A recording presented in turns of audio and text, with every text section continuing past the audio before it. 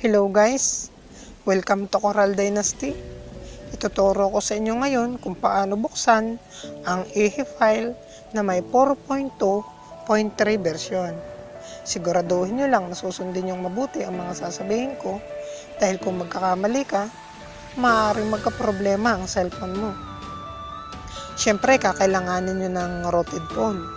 File Explorer, nasa Play Store yan. Tapos yung CD4, nariyan sa description.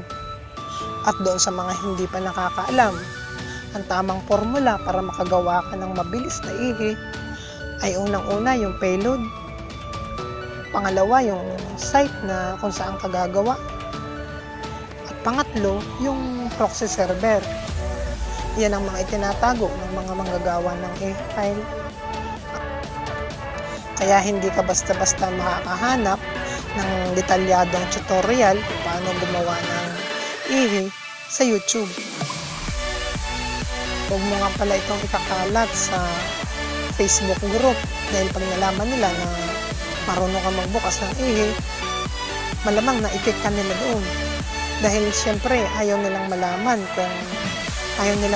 yung sekreto nila kung paano gumawa ng mabilis na IHE file. At karagdagan pa, dapat gumamit ka ng maraming payload para mabilis ka makakonect.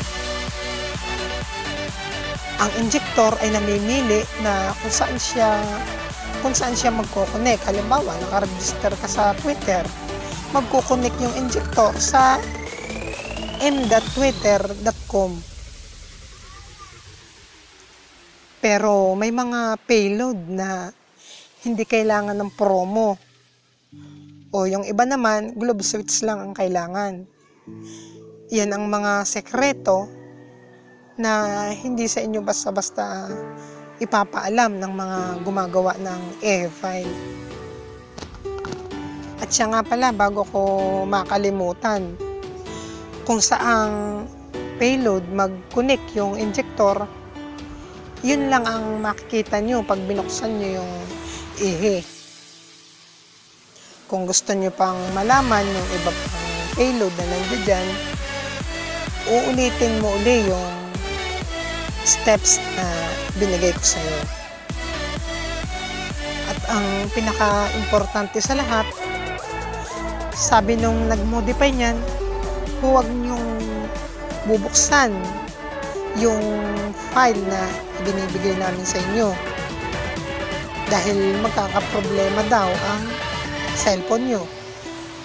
Ewan ko lang kung nagbibiro siya.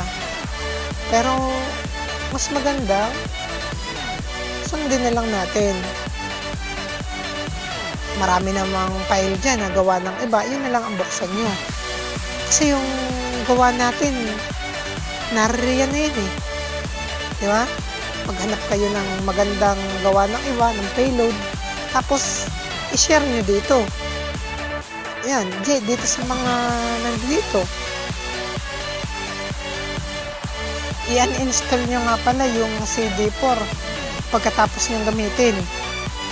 Back up nyo na lang para pagka kailangan nyo ulit, install nyo na lang.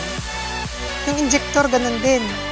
I-uninstall nyo muna, saka install nyo na lang ulit para hindi magka-problema ang internet nyo. At bago tayo magtapos, sana mag-suggest kayo kung paano pa natin mapapaganda itong channel na ito. At sana tulungan nyo kami na dumami pa yung ating subscriber para lalo pa naming mapaganda ang paglilingkod namin sa inyo. Salamat.